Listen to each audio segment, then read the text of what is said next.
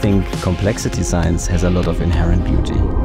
The synchronized movement of bird swarms, how zebras get their stripes, or even the fascinating growth patterns of fungi. It's great to be part of a group that truly values revealing this richness through data visualization, and it makes the work incredibly rewarding.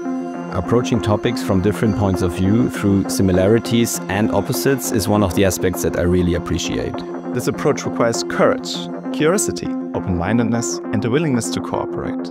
I'm happy to work in a place like SynoSys, where we explore questions that we are all commonly interested in, and not only the subjects we studied.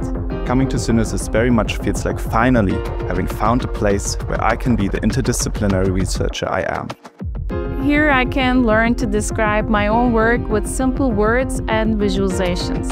I believe this also helps us to communicate our research more effectively, both within the scientific community and to the public.